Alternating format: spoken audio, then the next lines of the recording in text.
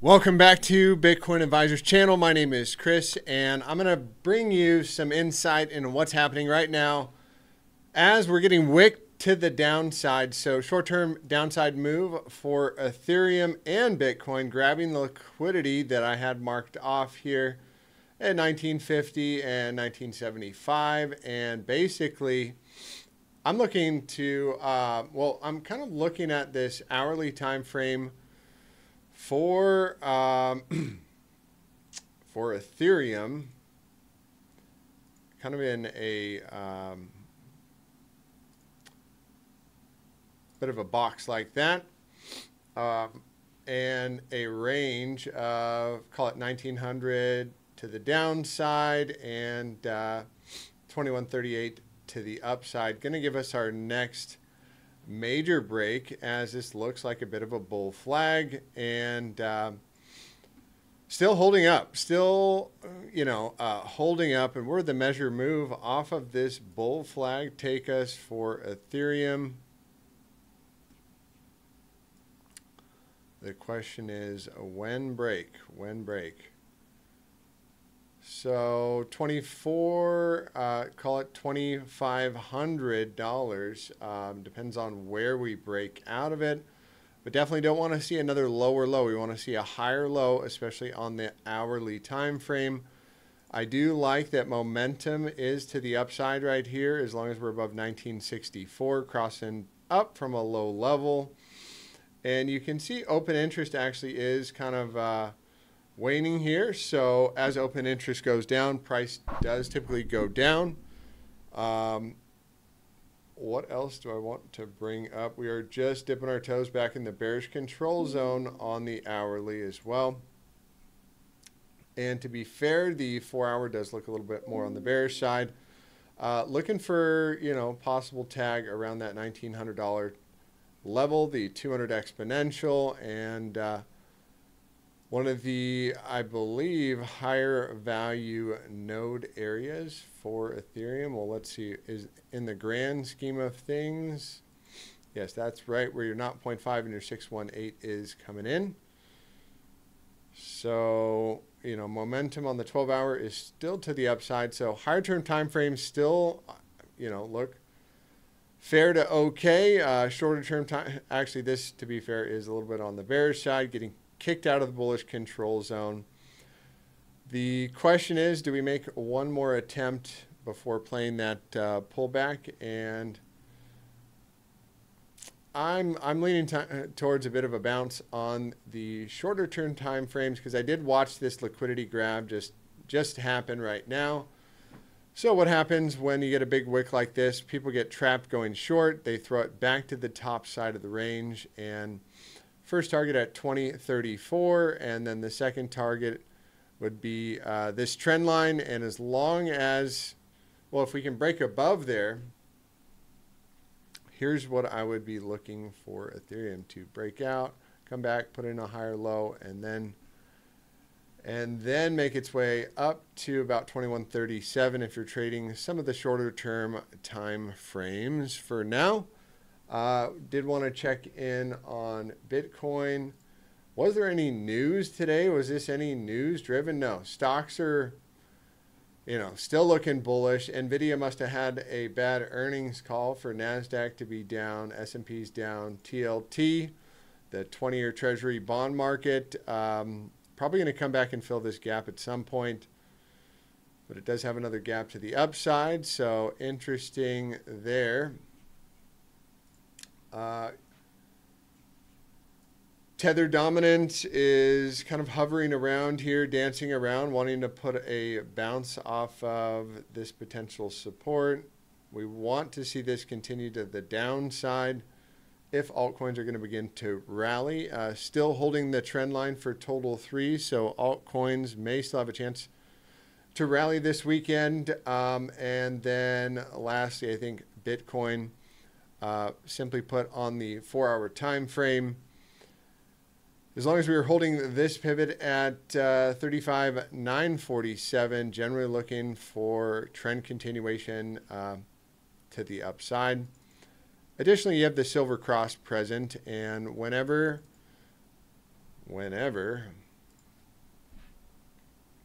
You see the 21 crossing the green 55. That's the yellow 21 exponential and the green 55.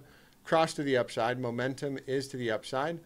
And when price action comes into that green 55, typically I find it best on declining volatility, which I do not see my standard indicator in there. Let's see here. Back onto Ethereum on the, we're talking about Bitcoin on the 15-minute. Bitcoin on the hourly, Bitcoin on the 4-hour. Yes, that was what we were looking at. And this does look like a bit of a trap type formation on the 4-hour. It's not confirmed yet, but I do like the volume coming in here for this being perhaps,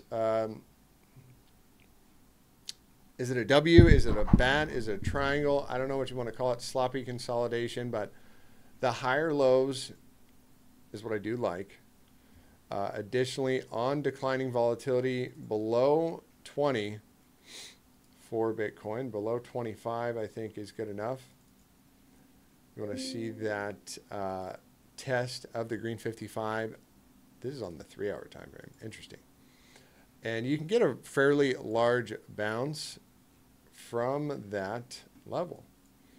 And I do like the trap scenario down here. Got a lot of people trapped. The thing is, price action likes to come and fill the wicks. Maybe one more time we tap this trend line a little bit stronger, maybe wick down a little bit lower, and then send it to the upside. That's, I think, a fair to midland suggestion there, Bitcoin, if you take suggestions. Other than that, I think I'm going to take this off.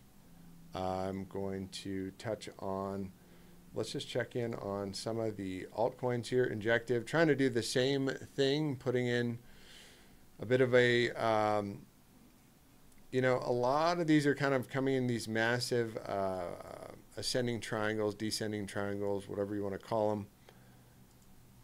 Massive ascending and descending triangles, and I'd say this looks a lot more like a pennant, something like this. And a break of this guy is going to likely, you know, get you the next momentous move to the upside of the downside. And, well, goose the odds in the favor of the bulls. Why is that? Well, you know, look at the chances of trend continuation are higher than not, I would say. Higher than not. Additionally, you're going to have momentum on the hourly crossing up from an extremely low level. And the RSI getting way down there. Are we printing any bullish divergence coming back from this pivot here? I believe so. A few drives. So I would say, yep, if we do confirm this back above 1550, I would be looking at a minimum touch of $17 again for Mr. Injective. This one is getting tired though on the daily time frame, and kind of the last chance to bounce or not. Otherwise, you know, next kind of main area of interest is going to be that green 55 or this level down here at $11. Wow. Do you think you'd see the day for $11 Injective? Axel, following up on this one from yesterday, kind of giving us our